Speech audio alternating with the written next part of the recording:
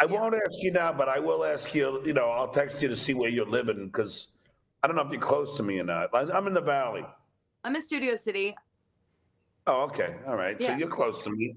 Yeah. Have you ever gone to Rocco's? No. Wait, where's that? It's on Ventura, but I think maybe I have. It's really good Italian. It's a cool bar, you know. I have. And it's what's that guy's name? What's the guy's name that runs it? What's his name? He owns it. I don't know, but I take dates there and shit, you know, because it's like I take dates there and shit. I like it's either that or I'm Dantana's. so cool. I love Dantana's. Hint, hint. Well, yes, it starts off by him saying, "Where do you live? Don't tell me now. I'll text you," as if she's going to give him her specific address, which she's not. Right. Yeah, that's like, "Where do you live?" She's like, "I'll tell you the town I live in. It's no problem." You know, and then she's like, "Who owns it?" Who owns it? Thinking, well, he's do you like in. know the owner or something? Right. He doesn't give a shit. He just wanted to mention that he takes dates there. That was the whole point of that conversation. Oh yeah, I date lots of hot chicks. That's where we like to go. They have some really good food. And he's constantly saying that like he likes the place because of the bar. You notice that you pick up on that too? Where he's like, oh yeah, I really like the bar there. Now, this is interesting because Bobby Brown is very much against alcoholism. Her ex-husband died of it. And she got a divorce because of it. And even though she explains this to John, he's still not picking up on this. And then how long were you with Janie for? 3.5 years. We didn't get divorced until 6, and we remained friends until he died. What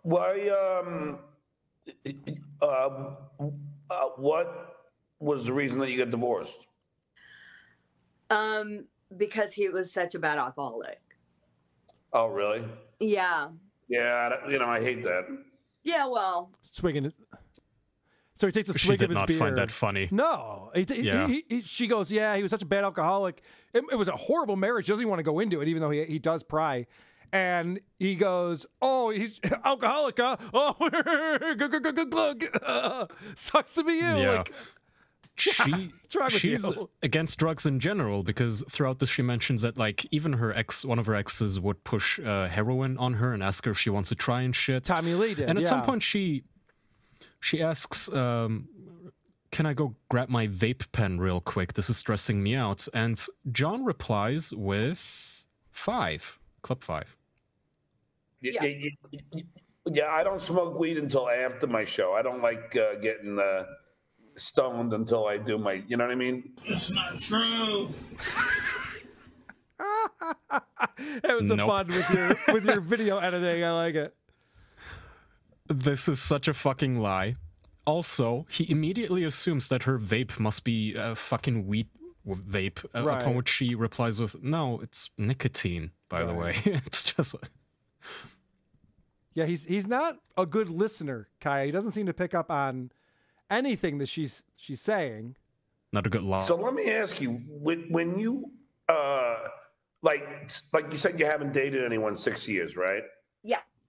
Now, obviously, you're incredibly attractive, so you must get hit on. Not really. After John was hitting on her for 20 minutes straight, he's like, so do you get hit on a lot? She's like, just you. You're the only asshole. I put out the vibe that says, I don't want to talk to you, and most guys pick up on it, but not you for some reason. I don't know. You've completely misunderstood his intentions because he was just being friendly, Carl, and I'll prove it to you in my clip 10. Okay, good. Let's definitely go to Rocco's or something, have a couple of, cocktails. I mean, as friends. I'm not. I know. She doesn't drink. Jesus Christ, John. She does not drink. She made this very clear. As friends. Unless. Yeah. Just kidding. Unless. I'll tell you what. After this conversation, I feel like I know you very well. Let's go get fucked up on drugs and drink. And then you can sleep with me, even though you haven't slept with a guy in 6 years, and you're repulsed by us. How about that?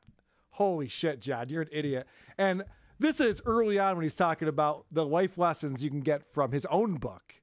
I'm telling you, Bobby, in my book, easy for you to say, the first mantra: never believe in the two words "no" and "can't." You know what I mean? You. Yeah, when my doctor says no more alcohol, your liver can't take it, I just don't believe it. I don't believe in no or can't.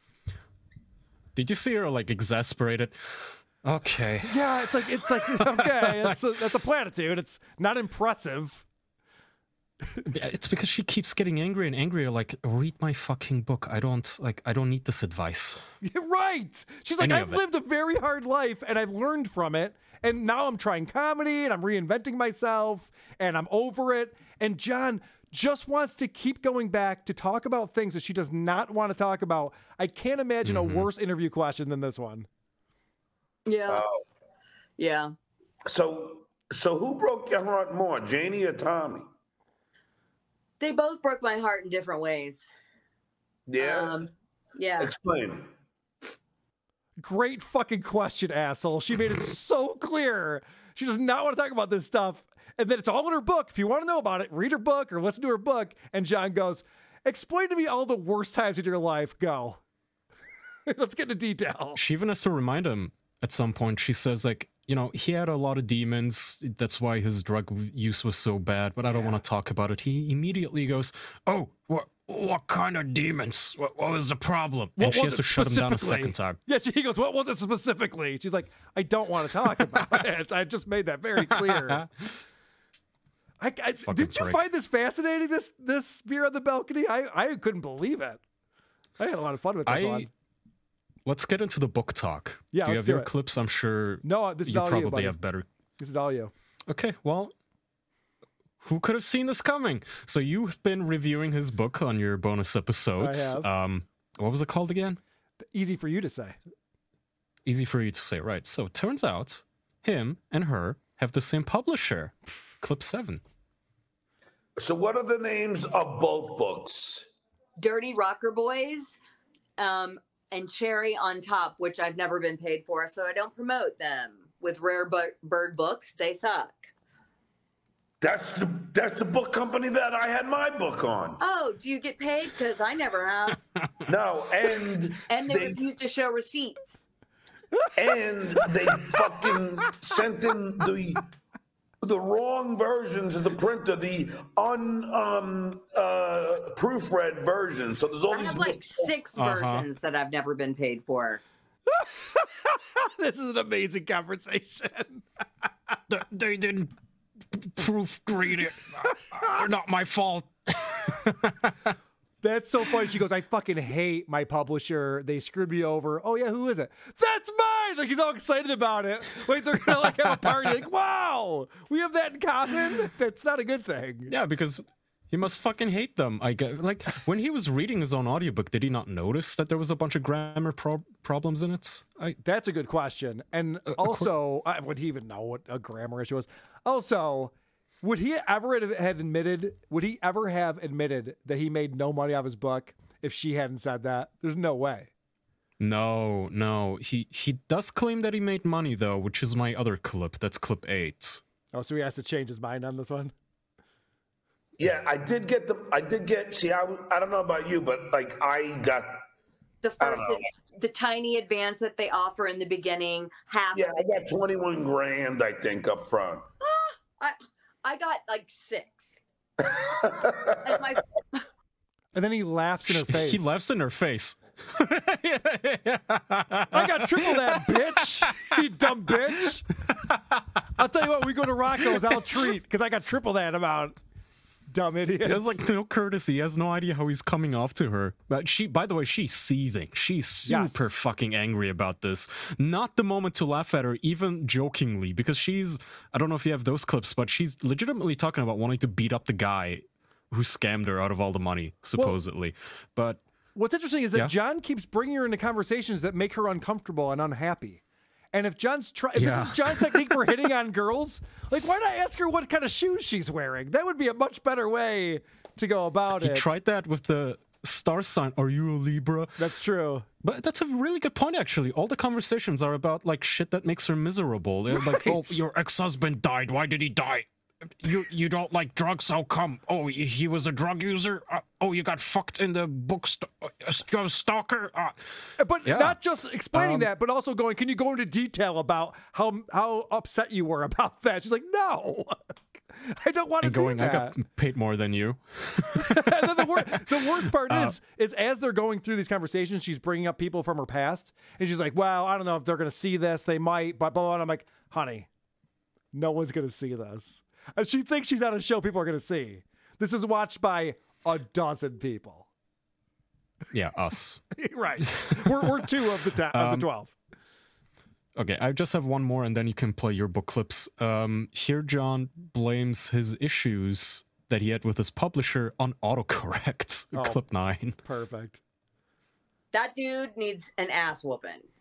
Oh, he does, because I'll tell you how it ended with me.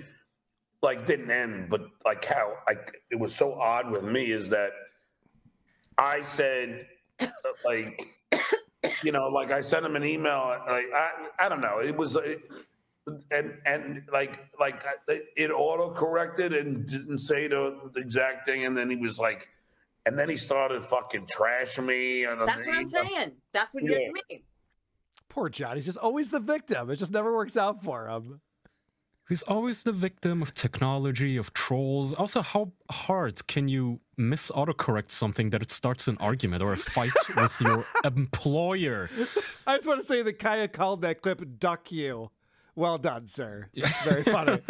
But yeah, I agree with you. When I see someone who has their message autocorrected, I can usually pick up on what they were trying to say. I usually can know, like, what type of weird coincidence do you insult someone with autocorrect?